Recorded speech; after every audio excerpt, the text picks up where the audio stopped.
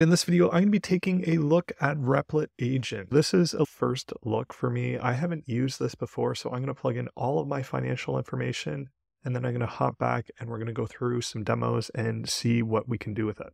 I'm going to go ahead and purchase here. There is a little bit of onboarding here. You can see deploy in minutes, launch your apps. We can launch our apps with just a few clicks. We have $10 of flexible credits each month and 100 static websites. We get 4 BCPUs, 8 gigs of memory, as well as 50 gigs of account storage, and then 100 gigabytes of outbound data transfer. I'm going to accept this, and let's just go ahead and try one of these examples here. I'm going to use the stock analysis example that they have. So it says, I want to input a stock symbol and get a summary of financial data. Give me a table and a chart tracking the stock price and other key financial information. Use data from Yahoo Finance. Let me download the table data as a CSV. I'm going to click Start Building. We see Replit Agent is in early access. The agent is an experimental product. I will do my best to fulfill your request, but expect occasional errors or unexpected behavior. We are working to improve the experience and appreciate your feedback as you put the agent to the test. I'm going to go ahead and click Don't Show Again.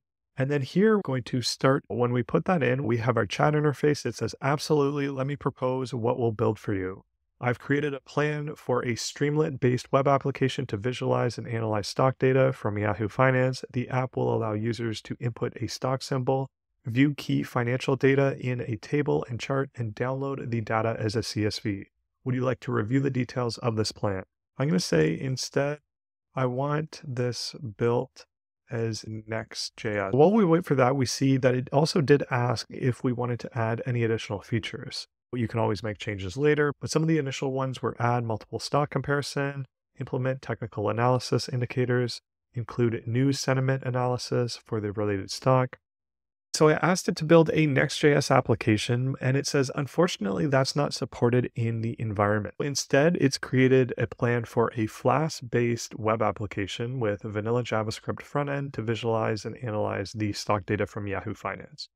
This approach will provide similar functionality to what you're looking for. The app will allow users to input a stock symbol, view financial data in a table, chart, and download the data as a CSV. Would you like to review the details of this alternative plan? I'm going to say I'd like the app built with a Node.js backend and a React frontend. I apologize, I cannot use Node.js for the backend or React for the front end. They are not supported in our current environment. I've created a plan for a Flask-based web application with vanilla JavaScript frontend to visualize and analyze stock data. This approach will provide similar functionality to what you're looking for while working with our constraints. The app will allow users to input a stock symbol, view key financial information in a table and a chart, and download the data as a CSV. Would you like to proceed with this alternative plan, or do you have any other requirements that we need to accommodate? So we'll go ahead and approve that.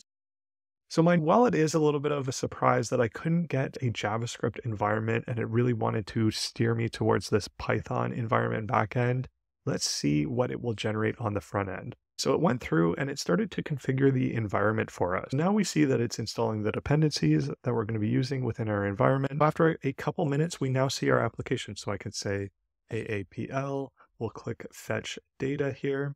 And then we see this method is not implemented. It checked that a complete date adapter is provided. So what I'm going to do here, and what I encourage you with any of these new AI products, is anytime that there's an error, put that error within chat. Don't go and reach out to Repl.it. Just know that the next step when you have an error is you ask the AI. Sometimes I get a lot of comments in my video on how to do particular things, and I really encourage more people, just ask an AI. Use any AI with the particular question that you have. If it has the context of what you're doing and you feed it the error, it will likely be able to eventually resolve it. It might take a couple tries, but just know that's probably the best approach when you run into any issues. So it made some tweaks to our application. It restarted the server. Now I'm going to try this again with PL, which is the Apple ticker here. We'll click fetch, and we also don't see anything again here. So now we see that it cannot use import statement outside of a module. So we're going to paste that in here.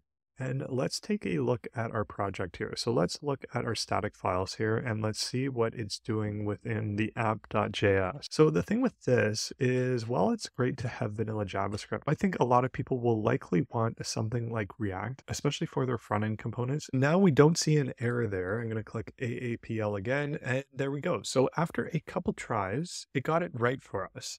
And so while there was a little bit of friction there, you saw how you might have to potentially debug something like this. Just keep asking the chat, poke around and try and find the errors. Now, mind you, you probably would have to have a little bit of knowledge to know where to look, whether it's within the console or within the terminal to see where the errors are.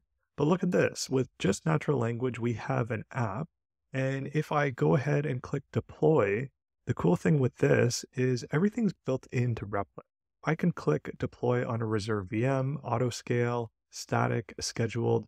In this case, let's click reserved VM. We'll go to the cheapest option here, and I'm going to click deploy. The really cool thing with this is going to provision all the resources that we need. We see that it's deploying, it's provisioning everything that it needs. It's going to go through the build phase, the bundle phase, and then finally it's going to promote it, and then it's going to be live. Once it's live, you'll be able to share it. You'll be able to put a domain in front of it. Say if you actually have a domain, for a website idea that you might have or a side project idea, you can just easily plug that in as well. This is very similar to something like Cursor, but the cool thing with this are a few fold, and this is a different implementation than some of the other offerings out there right now. Replit is really end-to-end, where you can start and build out projects. You can work in here just like you would something like VS Code or Cursor or what have you. And then you can even go all the way within their platform and deploy it. So if you take Vercel, for example, they have the V0 offering that does really great Next.js components, and they're really great on the React side of things and the JavaScript side of things. But in terms of local development or that IDE experience that Replit has, they don't have something quite like that. They don't have any sort of features where you can code on the fly in these little REPLs like Replit does. We do see that it's bundled and it's going through the promotion phase. Now, in terms of the process and it actually running through provisioning all the resources, building everything, installing the dependencies in the local environment, the first time that you set things up, I did notice that it is going to take a little bit of time, right? So sometimes some of these dependencies can be pretty big depending on what you're doing. And then the actual deployment process, you can see it says we started 2 minutes ago. All right, so we see that it's successfully deployed to our stock summary tracker developers digest. And we'll open it up. We'll try it out. We'll click fetch data. And there we have it. So while there was a little bit of friction, the fact that you can do all of this with natural language is really amazing. So it built out all of the directories. It installed all of the dependencies. It provisioned all of the different resources. Really amazing when you think about it. Just think a couple years ago, before ChatGPT, the thought of something like this would have been out of this world. You would have thought that this is something that's 10 years out. I have no doubt that the team at Replit will ultimately be able to support React applications, Node.js applications, to ultimately offer this to a wider and wider range of developers that are interested in this sort of thing. Mind you, this is the first time that I have paid for Replit. I usually use other services, AWS or Vercel or Railway, depending on the project or whether it's at work or whether it's for the channel here or side projects. This is obviously really impressive. Now, the one thing with this that I will try in another video is I want to try and see if it already has a place to start, like an existing application, to see how well this agent works with existing code. To try that out in a future video. I just wanted to do a quick demo of the new Replit agent offering. Kudos to the team at Replit. This is really impressive stuff.